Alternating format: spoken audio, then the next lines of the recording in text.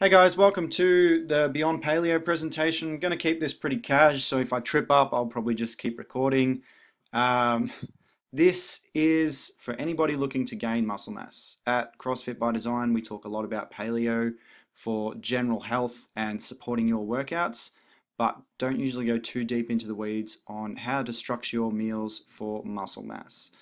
So this is nothing that I've just pulled out of thin air. It's something taken from the barbell shrugged lads, which I personally have seen success with. Um, so let's get into it. At this point, we're just going to assume that you've already tried to come up with a plan to gain muscle mass and it hasn't worked. Some of the reasons, or some of the more common reasons, are getting fat, so fear of getting fat. So you sit down to a big meal and you sort of stop eating because you're like, oh, I don't want to get fat. Well, I'm not going to be as ripped. I shouldn't finish this meal. So you're not going to get enough calories in to support your lean muscle growth. In a lot of ways, you can end up going backwards if you don't have enough food. So you throw out your energy balance.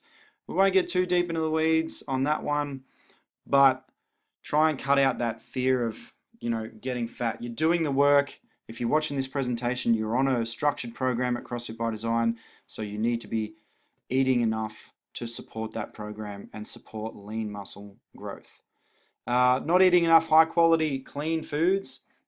So, yeah, you work out a lot. It's not a license to eat shit though. So, your body doesn't respond the same way to different foods, which I'm sure most of you know. So, you need to keep that in mind. I'll cover off on what the foods are that you want to eat in the presentation in the next few slides. No meal timing. That kind of goes in with the no plan or no model. So meal timing, talking about post-workout nutrition mostly when it comes to this presentation. Not eating enough food, that's kind of enough said. So like it goes hand in hand with getting fat, just in general, not eating enough food. So skipping meals is a big one too. I know we're all busy, but skipping meals certainly isn't the answer. Um, Non-specific program, so that just comes down to a workout program. But again, if you're watching this, it's because you're on a program at CrossFit by Design, so that's not an issue. If you do have an issue with your program and you think that that is one of your pitfalls, then hit me up and we'll discuss it. Not enough sleep. This is a big deal and matters a lot more than you think, and it's definitely something that you can optimize, but at the end of the day, 2 plus 2 always equals 4. You need at least 8 hours sleep at a minimum, and there are ways to sort of optimize that. But at the end of the day, if you're not getting that, it's definitely going to affect your program and gaining lean muscle mass. Okay, so first up, what is paleo? The basic model you guys would have heard me say plenty of times before is meat, veggies, nuts, seeds, some fruit, little starch, no sugar, and no wheat. So if you eat like this is a great way to support your normal CrossFit workouts, and you will gain lean muscle mass this way, but there are easier slash faster ways to get there. So I've put this little picture up here just to give you an idea. You can pause the video here and go over it, but from here we will move on. Okay, so here's what you're looking at for basic paleo nutrition for fat loss. You've got your meat or your protein, which is just lean and varied, healthy fats, nuts, seeds, avocado, and fish oil are easy go-tos, and then your veggies and your fruit. So you're looking at a good variation of meat, fats, and then your carbohydrates. Along with this, you would have a drink, obviously. Most paleo meals you go to would be water. Yep, that's not going to support a lot of lean muscle growth, but still at this stage, we're just looking at what is basic paleo nutrition. As far as meal size goes, you're looking to get 80% full. So if you think about that, when we talk about our workouts and we talk about our rate of perceived exertion and how hard you want to go in your workout, you know how it feels. So same thing applies to when you're eating. You know how full you are. You would just eat till you're about 80% full. Alright, so we got some examples here of basic paleo nutrition. We're still not into the muscle gaining side of things yet, but again, just to give you that base, here's an example. So this first picture here, steak, veg, egg. So steak, which was cooked in a coconut oil, so you got protein and fat. Some veg here, carbohydrate, and then your egg is actually a mixture of fat and protein. So you're sort of getting a little bit of a best of both worlds there. This other meal here, again, just a nice lean paleo meal, salmon, avocado, veg. So protein, fat, carbohydrate, and then fish is also good too because you got your omega-3s in there, which are just those healthy fats. But yeah, just a good example of some basic paleo meals. Okay, so let's get into the changes you need to make for gaining muscle. You've got your meals broken up into two categories here. Most of the time meals and your after workouts or your post workout meals. So if we go back real quick to the basic paleo model, and you can see you've got protein, fat, carbohydrate. For gaining muscle, you just divide it into thirds. So you've got protein in the form of a lean and varied meat, your fat, which is another third, as we discussed, avocados, omega-3s in the form of fish oil. You can cook your meat in coconut oil. That kind of gets old because then everything tastes like coconut, but it's an option. Nuts and seeds also, don't be afraid to add them into your meal. And then your veggies, which are, yeah, veggies, man. And then your post-workout meal. You got your meat, lean and varied, and then your carbs. We're not going to get into post-workout shake at this stage, but if you're on a program, chances are I would have already spoken to you about this, and we'll get a presentation going for that one anyway. But at this stage, this is sort of the meal you have once you get home. So within a couple of hours of completing your workout. Yeah. Okay, so let's get a little deeper in the weeds on our most of the time meal. So this meal, while it is a bigger meal, it still fits the paleo model. So this isn't just a pizza with some meat on it and some avocado.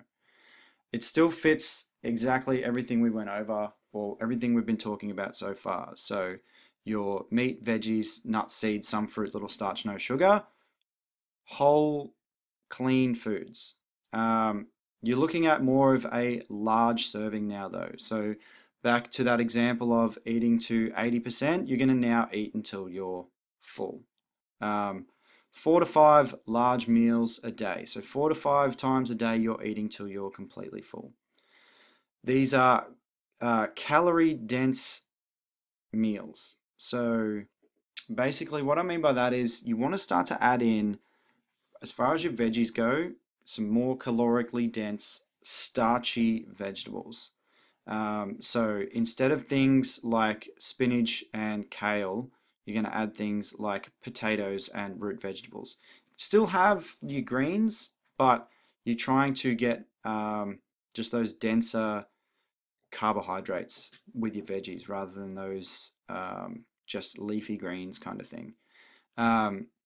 So when it comes to that, your overall veg will be less because there are denser. And then you've got your meat, same as what we'd already discussed, and then a little more fat. So this is where most people sort of struggle, but you need to just focus on this a little bit more. But again, it's just thirds. So regardless of what you're making, it still needs to have that element of fat to it. And easy ways to do that are just nuts and seeds or cook your meat in a fat or something like that. When it comes to your drink, now you need to think about not having water all the time. Like, yeah, obviously you still need to drink water, but you need to start to get a calorically dense drink in now. So a good go-to is milk if you're just for your all the time meals. And then we'll talk about post-workout drinks in a second. But yeah, try not to just have water all the time. All right, guys, so here's some examples of what I'm talking about. And this first one here, this is a good idea of how big the meal should be as well.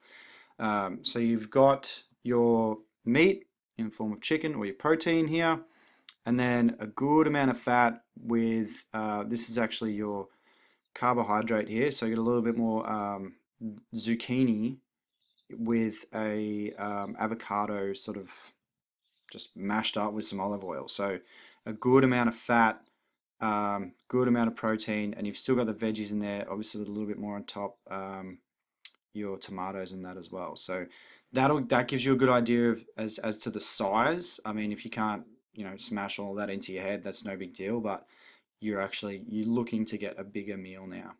Another good example too, which is I can't seem to find a good place in Bendigo, but if you can, that's cool. The strange thing for me is as I go to Swan Hill, so as I go further inland, the sushi gets better, which is a bit weird. But this is a good go-to here. This is sashimi.